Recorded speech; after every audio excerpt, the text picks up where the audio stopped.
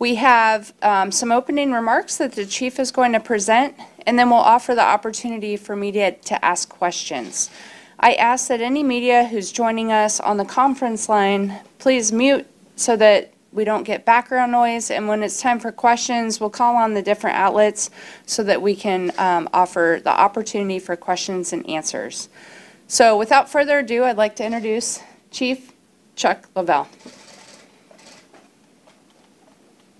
Thank you, Tina. Thank you. I've got a prepared remark I'll read really quick. Thank you, media partners, for taking the time to meet with me remotely. I know your teams are busy as well with what's happening locally and nationally. This morning I was sworn in as Chief of Police, and I wanted to share a few thoughts before we open it up for discussions. First, I want to again acknowledge former PPB Chief Jami Resch for her leadership and selfless act to step aside.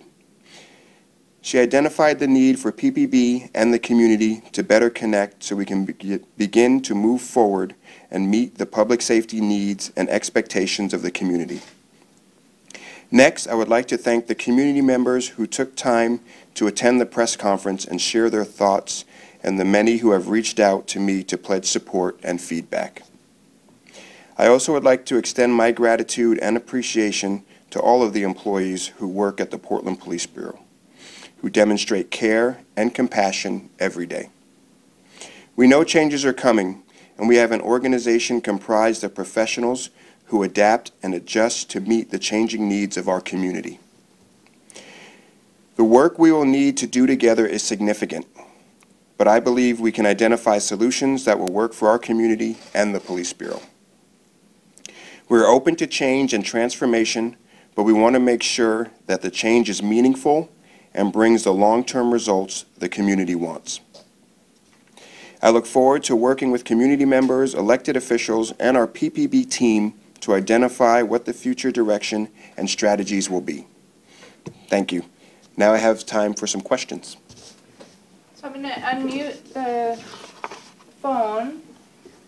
So I'm going to go through and I'll repeat the questions so that we can try and get them on here. But I'm going to try and go through the different outlets so there's some organization, and we'll try and get as many questions as we can in by noon. Is there someone from KGW on the line? Hi, yes sir, this is Mila from KGW. Hi Mila.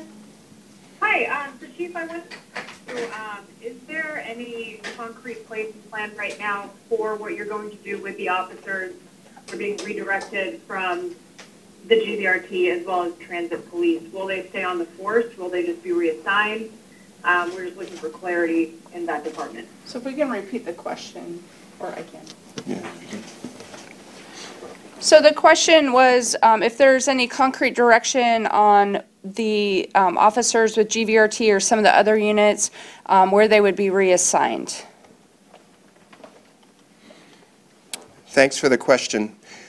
Those officers will be reassigned somewhere within the Police Bureau. They'll remain with the Police Bureau. Those officers do great work. The calls that they go on will still need to be answered, and we'll have to figure out internally the best way to resource to manage those calls for service going forward. But to your question, we will bring them back to the Police Bureau, reassign them, and they'll be doing important work that needs to get done in the city. Is there someone from KPTV? Yes, Simon Gutierrez, I'm here. Hi, Simon. Hi. Chief, protesters have repeatedly tried to breach the fence surrounding the Justice Center in recent days. How do you intend to prevent a situation in which protesters could potentially occupy public buildings like we've seen in Capitol Hill in Seattle? So the question was about protesters have attempted to breach the fence outside the Justice Center in recent days, and what is the plan to prevent occupation of public spaces like we've seen in Seattle? Thanks, Simon. Our goal is to protect our buildings and protect the souls that are in the Multnomah County Detention Center. There are folks in this building who we have an obligation to protect. We've got officers who've been working around the clock for 2 weeks straight who are accomplishing that mission for us. and it's an important life safety mission that we don't undertake lightly. We'll use the tools at our disposal to accomplish that mission. And yeah, the situation in Seattle is one that we definitely don't want to see here in Portland. Is there someone from the Oregonian on the line? Yes, this is Maxine, first team from Oregonian. Take the time. I wanted to find out if you're going to make any changes to the command staff, and also how are you going to balance the needs of your officers and the jobs they do with the increasing community and city council mayor's demands to reduce the size of the police force and cut out these specialty squads?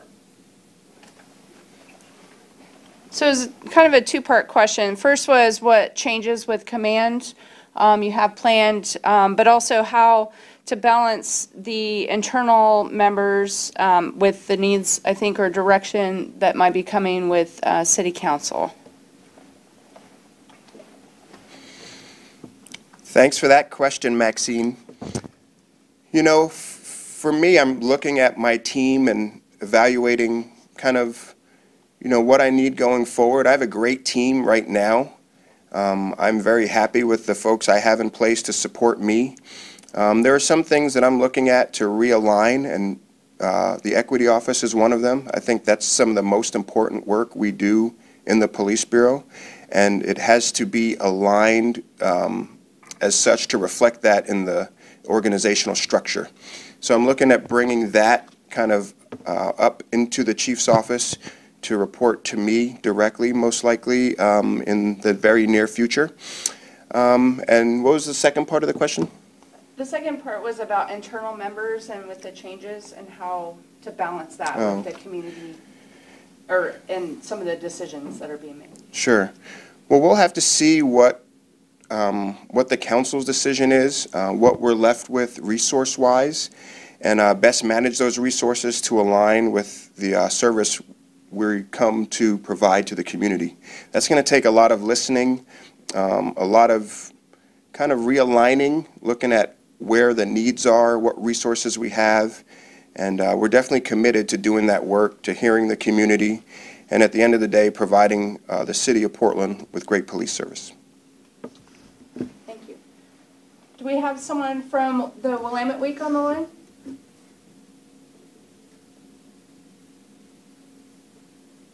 Okay. How about, did I call it K2? Yes, hi, it's Joe English from K2. Can you hear me? Yes, Joe. Question about the term defunding police. That's one everybody's throwing out a lot. What does that mean to you, and what is your stand? What's your take on that? Is it necessary? So the question was defunding the police is a term that's being used. What does that mean to you? And I missed the last part, Joe. And where do you stand? And where do you stand on that concept? Thank you, Joe. I don't think any police chief wants the police defunded. The citizens of Portland, citizens of cities and towns and counties throughout the country need police services. There are things that happen that need to get responded to and investigated. Crime doesn't stop because of a pandemic or because of mass protests. At the end of the day, people need good police service. And I think that's what the real call is for, police service that's just and meets the needs and expectations of the community. So I don't think defunding per se is the answer. We need to kind of right fund, right size, right align, right incentivize, and get people the police service that they want, that makes sense for them, and is in the best interest of the community. Do I have someone from the Portland Tribune? Hi, Chief. Thanks very much for the time. Thanks for letting me here. I imagine you've been watching with the rest of the community the crowd control tactics and debate about that. I'm wondering what your broad brush reactions are, whether you think changes need to be made, and what direction you would take them. So the question from the Tribune was about the crowd control responses, what your broad brush, what your, I just kind of forgot what he just said, sorry. What your opinion is about what's been happening and then what your direction would be. All right, thanks, Nick. You know, I think it's important to recognize that there are thousands of, peaceful, I don't even like to call them protesters or demonstrators, but change agents who show up, Revolution Hall. They talk, they message, they support a message of we want change, and they do it in a peaceful manner. They go to locations throughout the city, and they exercise their First Amendment rights. And there's a small group that come downtown and engage in activity that's somewhat problematic for us. But I think for me, I want to give my officers the tools to do the job. And the job we're asking them to do downtown is to protect the Justice Center. We really try to communicate to folks our intentions, the information they need to be safe when they're out there, and the ones who don't comply or are resistant to doing things, we tell them, we give them warnings, we tell them, hey, this is an unlawful assembly, or we try to give them every opportunity to keep themselves safe. But I want to give my officers tools that keep them from being in a situation where they have, potentially physical confrontations with people. Do we have someone from the Portland Mercury? Yeah, this is Alex. Thank you. And thanks for making this opportunity available. Chief, I know you were involved in finding a program to replace Central City Concerned sobering station, Cheers, in December, I think. You were part of that team. It's something that Commissioner Hardesty has pushed for in the budget to find a replacement or something new to fill that role. I'm curious if you believe that program should be replaced, and if so, if it should be by the Police Bureau or a different entity, and what you think the best replacement for that would be. So to summarize, the chief was previously engaged in some of the conversations related to the sobering center that was previously run by Central City Concern, and they would like to know your thoughts on that program and maybe who should manage that moving forward.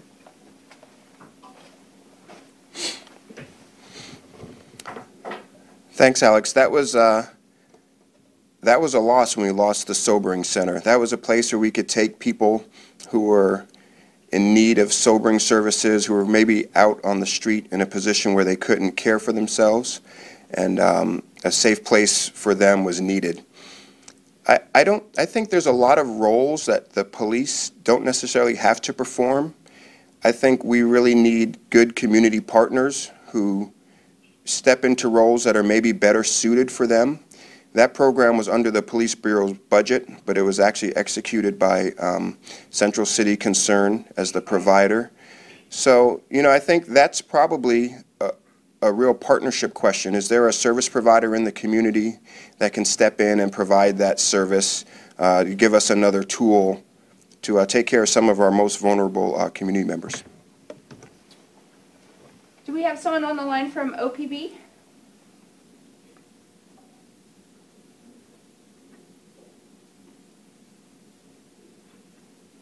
Sometimes it takes a minute to unmute, so. I'm sure I missed an outlet. Is there anybody on the line who I haven't called yet? Yes, Lisa from Coin. Hi, Lisa. Hi, Tina. Okay to ask your question? Yeah, please do. First, Chief, congratulations. Thank you, Lisa. Unfortunately, not in person, but so be it. Yes. My question is, what's the biggest real change you'll make sooner rather than later that we would actually see on the street?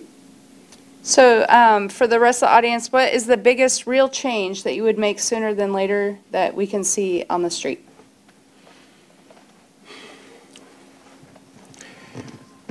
Wow, that's a good question, Lisa. I have some ideas and thoughts of things that I would like to see be different, but I think right now we're really at a place where we need to hear from community.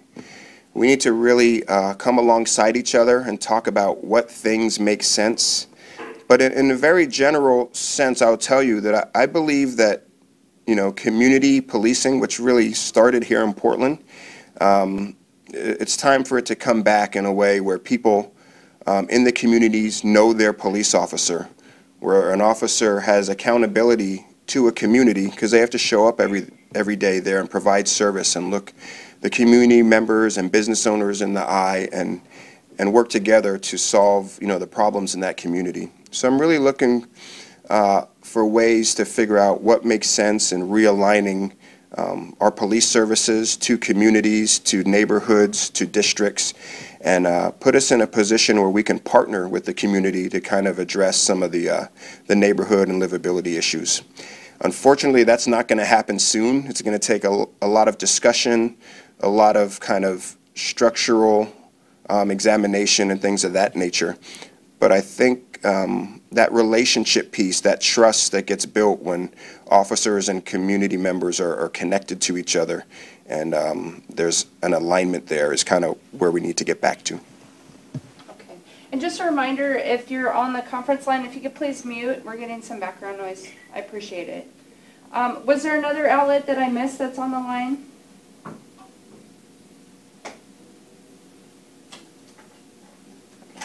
We have a few more minutes. Are you able to take a couple more questions, Chief? Sure. Okay. Was there another question that hasn't been asked that someone had? I have a, oh. Okay, I had like 3 at once. I couldn't hear, though. Who? This is Maxine from the Oregonian. Hi, Max. Alex from the Mercury. Okay, we'll take Max, and then we'll take Alex. And Lisa from Coin. And Lisa. Okay. Chief, can you tell us a little bit about your background? I know from New York, but your education and really what got you into policing. Okay, Maxine from the Oregonian was curious about, your background, where you're from, and what brought you into policing. And someone's still getting background noise. Please mute if you can. It's hard to hear. Thank you. Well, this could be a really long answer, but I'm going to try to keep it brief. I'm originally from Brooklyn, New York. I lived in Brooklyn until I was about 7 years old. Then we moved upstate, about 2 hours north of the city. You know what really got me into policing was just service. My parents really instilled a sense of service in me at a young age. Probably the most informative relationship building thing that happened to me when I was a kid was I was the neighborhood paper boy. And I remember I'd have to go around, and I was probably 12 years old, and I'd have to go around to everyone's house and collect money for the newspaper every month. And I realized, going around doing that, I had 60 or 70 distinct relationships with the people on my street in my community. And it was, it varied from the person who cracked the door an inch and slid a check out to the person who's like, hey, come on in, we're sitting down for dinner, there's a plate for you at our table. And I remember at that young age interacting with my neighbors and my friends and the people in my community. And that really kind of, I knew in my heart was kind of the relationships I wanted to have with people. And there were times where I'd be delivering the paper, come home, then grab my shovel and shovel, the elderly neighbor's driveway so they could get out if they had to in the morning. And, I had keys to the neighbor's house because when they'd go on vacation, I would, water their plants, collect their mail and things of that nature. And that sense of community stuck with me throughout my life. I joined the Air Force at 19, put on a uniform and decided, I was going to serve my country. Did that for 4 years, active duty, 2 years in the reserves. And then I worked for the U.S. government doing some foreign military sales stuff after the Air Force. And then I finished my criminal justice degree, and I'd always wanted to come back to policing. And I had the opportunity when I was 28 to move to Portland. And I applied with the Portland Police Bureau, and I put on a uniform again and started serving the citizens of Portland. But to me, probably going back to 12 years old, I've always been in service to people, community members, strangers, and it was just, I think, what I was designed to do, what I was kind of called to do. Okay, I think we had Alex next. Yeah, thank you.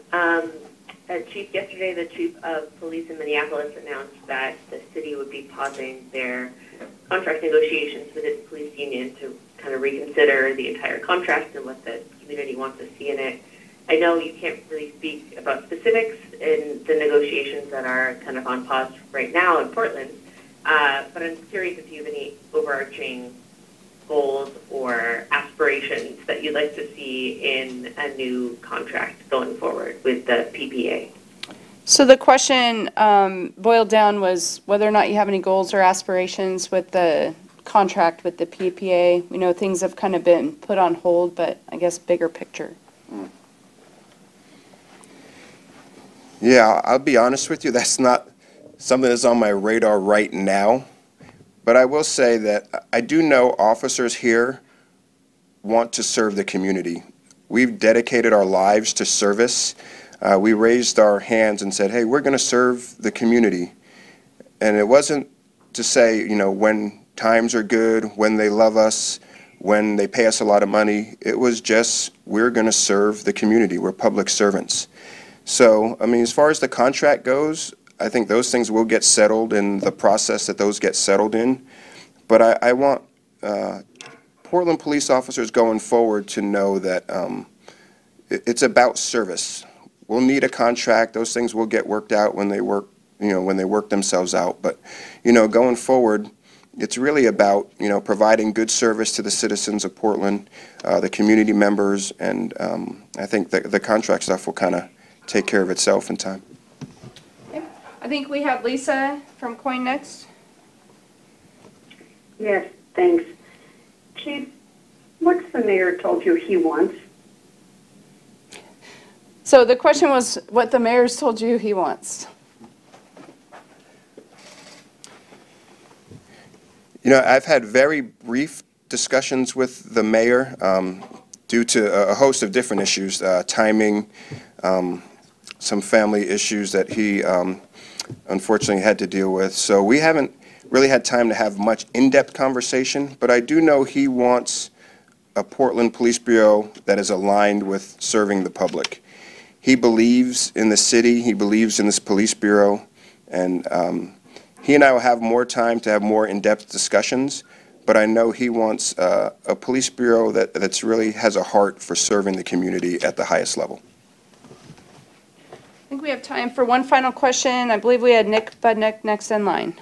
Yeah, thanks a lot. I'm curious, Chief, with your experience in the schools, what do you think is lost by reducing police there or pulling out SROs? What is your sense of what that relationship in your ideal world would look like?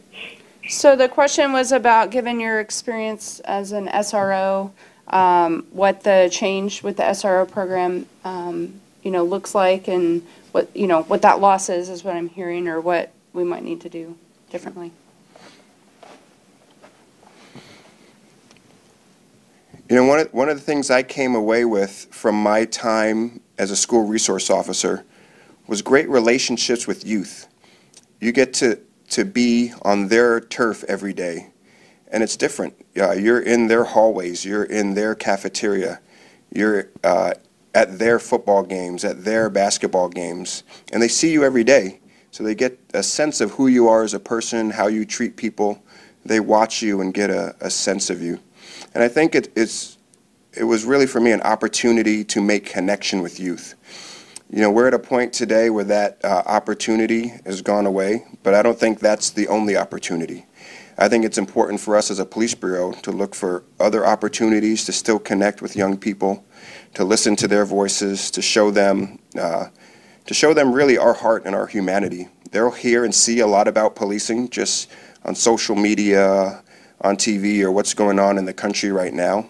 But to me, it's that one-on-one relationship, an opportunity to spend time with an officer that really is super impactful and informative. So we just have to look for ways where we can recapture that, and that's what we'll do going forward. I wanted to ask just one real quick. follow up on talking with the mayor. Today's the budget vote. Can you talk, I think you got this a little bit, but can you talk specifically about the budget vote and how that will impact the police? Because there's definitely been talk about shifting funds. So we had a question in the room about the budget. There's a vote today, and what that means and how that might impact police.